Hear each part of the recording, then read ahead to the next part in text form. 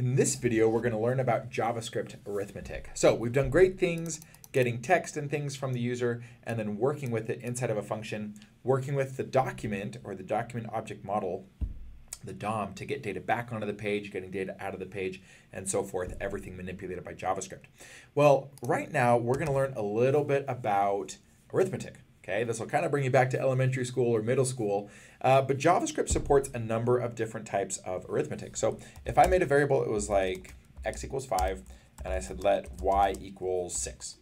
Okay, well, I could very easily say x plus y. Okay, that will run this, and JavaScript is capable of computing 5 plus 6. And so if I said alert and ran this, watch what happens when I go back to my browser. Okay, 11 popped up. All right, that alert box makes this little window, and then 11 popped up. Well, I could do all sorts of stuff. If I said x minus y and refreshed it, you can see now it's -1 that shows up. If I said x times y, we get 30.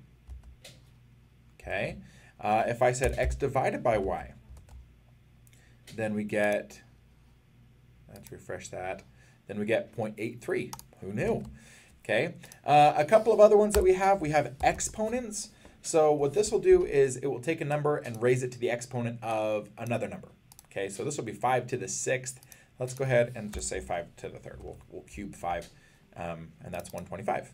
Okay.